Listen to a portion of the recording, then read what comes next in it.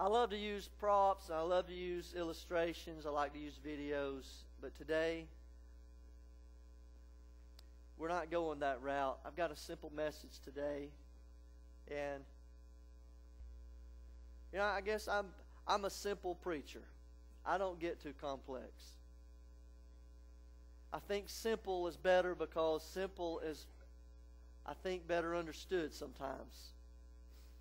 And so, today's message is about salvation, and we praise the Lord that we had some respond in our 9 o'clock service. But God really wanted me to focus upon salvation today. And so I want us to pray before I go into the message, because if you're here and you don't know that you're saved, you don't know that you're a Christian, I want you to be able to leave here knowing that you know Christ. And so let's bow our heads and pray. Father, we come before you. We thank you for the worship. God, just felt like we was in the throne room. We just thank you to have that opportunity, privilege, the honor that you've given us to come boldly to your throne of grace. We just praise you for it. And now, God, I just pray that every heart is open, every mind is open, everyone is listening, they're attentive, God, that they're not distracted or hindered. Lord, that they're ready to receive the Word of God for them. I just give you thanks for that you prepare every heart. In Jesus' name, everybody said amen. God still saves. I'm into making the devil mad. I'm in it, especially here lately. I believe when you're under attack, you ought to praise more, worship more, serve more. I think you should step it up. A lot of times we sort of step back, and that's one of my failures. I'm sure it's one of yours. But what we need to do is step forward, and we need to step it up. I think if we had more counterattacks, we might see that we walk less in defeat and we walk more in victory. Because what the enemy wants us to do is step back, not step up. I think if you would step up in that attack that you're facing today, you might see that the attack is over. You might see that God has brought you the victory in it. And so I'm all about, counterattack. And so there's no weapon, there's no attack, there's nothing we can do greater against the kingdom of Satan than to lead somebody to salvation. To lead someone into the kingdom of God, out of darkness, into His marvelous light. Nothing gives the devil a black eye. Nothing is better than that. Nothing is worse than that for him. Nothing is better than that for us. All across the world today, there's people giving the gospel. And I'm always amazed by that. It's different styles of worship, different kinds of preachers. But Christian churches all across the country and the world today are giving the good news of the gospel, and people are being won to the kingdom of God. And that should stir us up. That should just make us excited. Jesus said, upon this rock I'll build my church. The gates of hell will not prevail against it. And that is the church marching forward, winning souls, leading people into the kingdom of God. Romans chapter 10, verses 9 through 13. If thou shalt confess with thy mouth the Lord Jesus, shalt believe in thine heart that God hath raised him from the dead, thou shalt be saved. For with the heart man believeth unto righteousness, and with the mouth confession is made unto salvation. For the Scripture saith, whosoever believeth on him shall not be ashamed. For there is no difference between the Jew and the Greek. For the same Lord over all is rich unto all that call upon him. For whosoever shall call upon the name of the Lord shall be saved. Our first point is this: righteousness is believed, not achieved. Righteousness is believed, not achieved. Righteousness is not something that we can achieve. I don't care who told you that. I don't care how important they are, the one that told you that. The Bible tells us we cannot achieve righteousness. We can only believe God for righteousness. Even Abraham, who was before Christ, who was one of the patriarchs of the faith, he did not achieve righteousness. He believed God, and God gave him righteousness. Righteousness is a gift. We need to remember that. Raise your hand if you've been saved more than 10 years. Raise your hand. We got to remember this. One of the worst things for a new convert, for a new believer, is for us to in some way infer to them, or for us in some way to make them believe that righteousness is something you achieve after a while. That you finally get things worked out. That now you finally got your life in order and it's something that I've attained. That's one of the worst things, because it's not biblical. It's religion. It's self-righteous stuff. It's just flesh. It's just man. It's things that puff us up. It's things that make us proud. And it's not in the Word of God. We must tell the new believers that just like them, we also receive righteousness as a free gift. And even today, we can't stand on our own merit. If I had to face God today on my own merit, I would be doomed. And you might think I do pretty good. And I might think I do pretty good. But I ain't nothing like God. Jonathan is nothing like God. But God's righteousness has been placed upon my life. Isaiah 45:8, I love this scripture. It goes right along with the song Pastor Brian just sung to you. It says, drop down, ye heavens, from above. Let the skies pour down righteousness. Let the earth open. Let them bring forth salvation. And let righteousness spring up together. I, the Lord, have created it. Righteousness is a gift from God that He showers us with. It is God's grace. It is God's favor. It is God's mercy. And it's God's love. And it's like an ocean. And He has poured it upon His people. That's why we should be the most joyful people on the face of the earth, because we have received His righteousness. I get mad just like you get mad. If I have Paul had a thorn in his flesh. If I have something I'm fighting with, maybe you got a temper and you're trying your best, and still somebody says something and you fly off the handle before you know it, and you get mad at yourself and you go before God and you're so mad, and then God reminds you, hey, righteousness is not achieved. Righteousness is believed. Trust in my righteousness. Trust in my strength. Trust in my spirit. Look, saving faith is a speaking faith. This scripture says, believe with the heart, confess with your mouth. Now, it's possible to say things without believing them, but you can't believe in Christ without speaking Christ. You're going to tell somebody. You're going to tell somebody. I'm always concerned when we ask for you to raise your hand to receive Christ, and somebody raises their hands, and then when service is over, they duck under the pews and they're out the door. You got to tell somebody. When you believe in your heart, man, it comes out of your mouth. You got to confess it. The Bible says it like this in the book of Psalms. The Bible says, oh, give thanks unto the Lord, for He is good. His mercy endureth forever. Let the redeemed of the Lord say so, whom He hath redeemed from the hand of the enemy.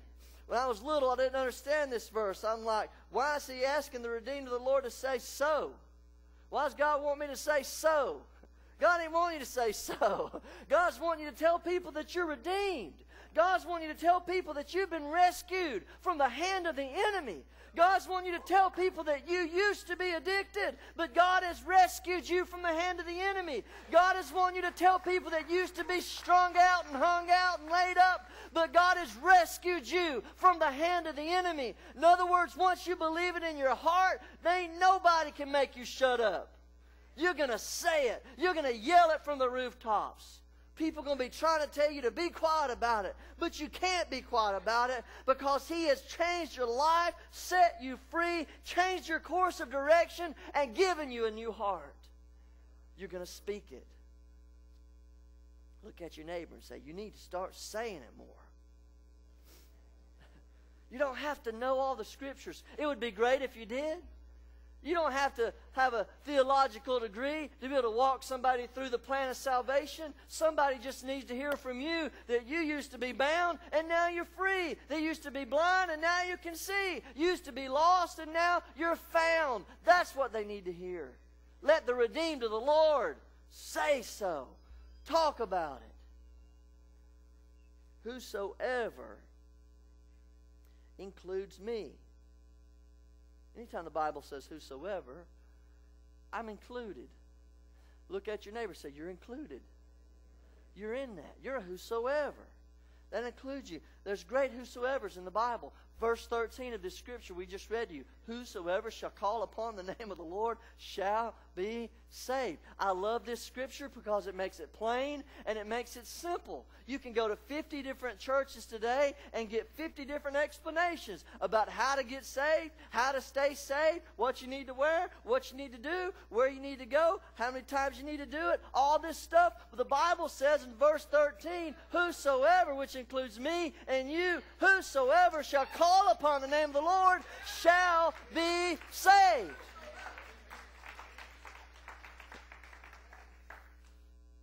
We rename the church of the whosoever. I think that'd be good. And we make it our point to just not add to. Anytime we add to with our own stuff, it confuses and it mars and it blurs. No, let's keep it plain. Let's keep it simple. Whosoever. It means it doesn't matter what your past looks like.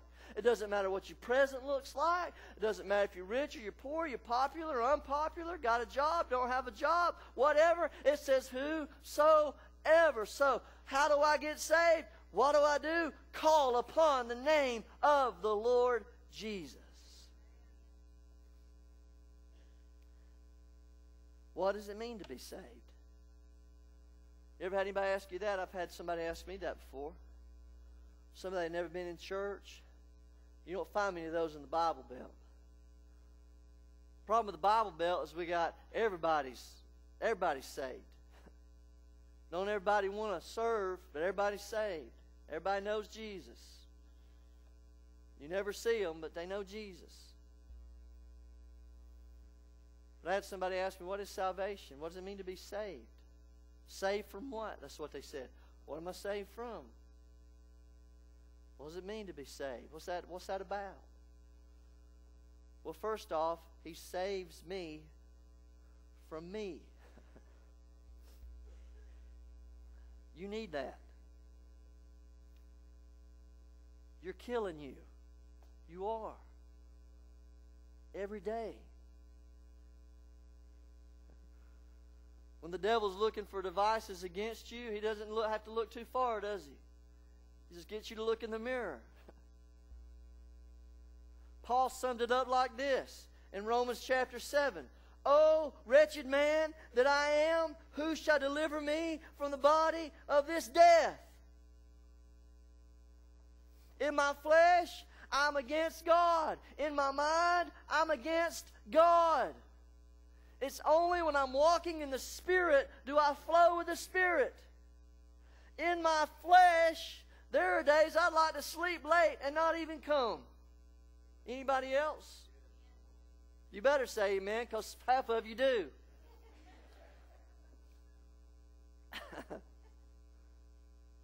But the Spirit of God within me wants more. The Spirit of God within me is pushing me. The Spirit of God within me is leading me so that my flesh doesn't drive this car. Because when my flesh drives, I crash and I burn. But He saves me from me. Paul said, oh, wretched man that I am, who's going to save me? Jesus is going to save you. That's who.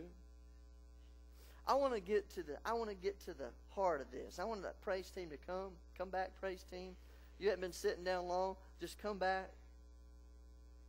Come back.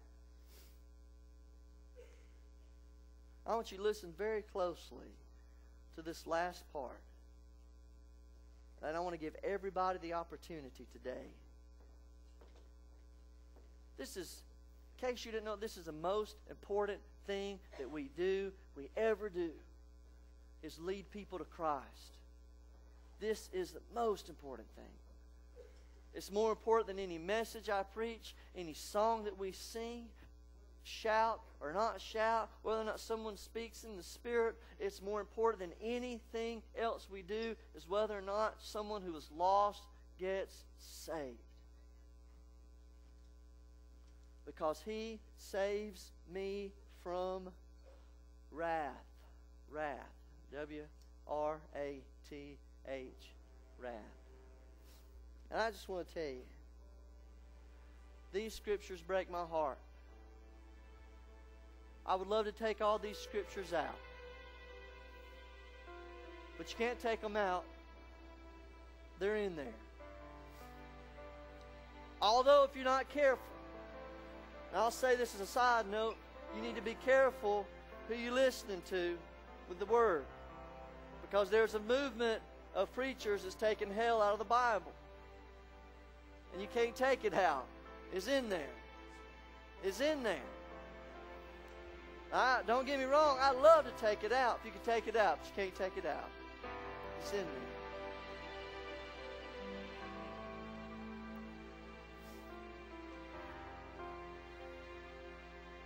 The devil uses a twisted truth.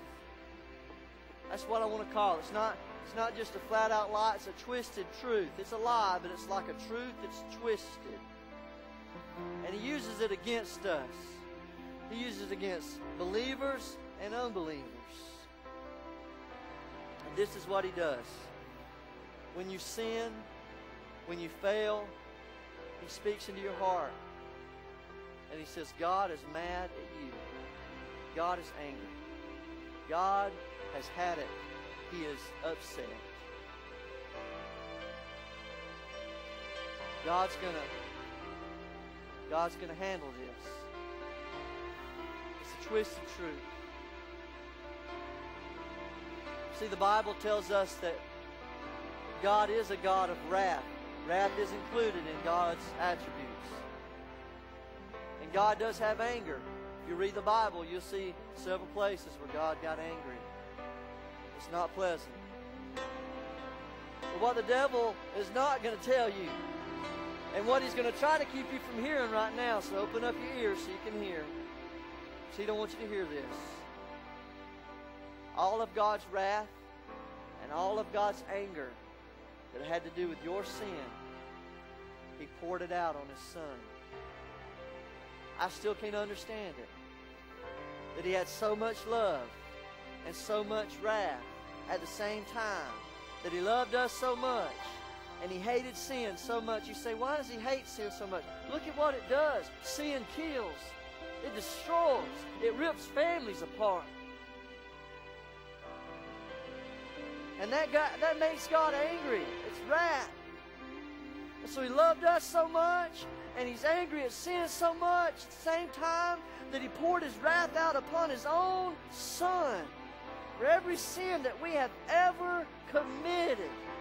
Past, present, future, every sin of the whole world was poured out on Jesus Christ. So when He whispers that in our ear, it's a twisted truth. Yes, God was angry, but He poured it out upon His Son. For those of us that have trusted Christ, the wrath of God has already been poured out upon His Son. The Bible says about us that we are not appointed to wrath.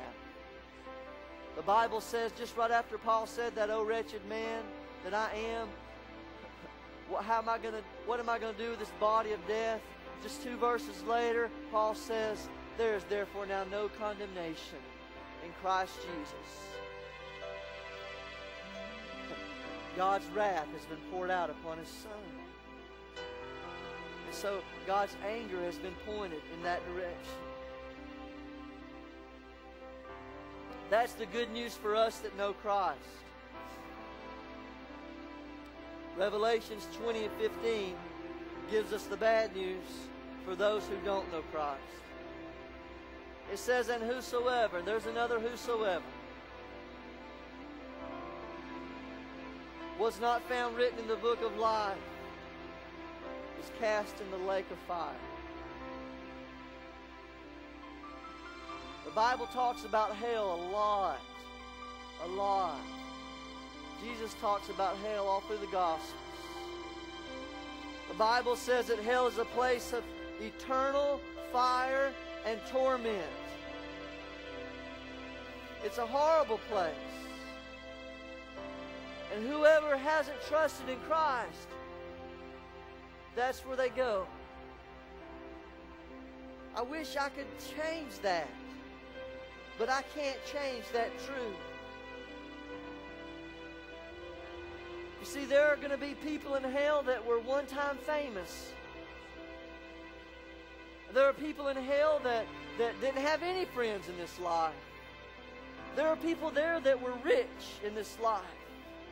And there are people there that were poor. Being poor don't get you into heaven. There are people in hell that live a horrible, wicked life. There are people in hell that lived a good moral life. Can I tell you something that will blow your mind? There are some people in hell that lived a better life from start to finish than some of the people that will be in heaven. The thief on the cross, he lived his whole life against God. He was a murderer, and he accepted Christ. And Jesus said, "This day you'll be with me in paradise."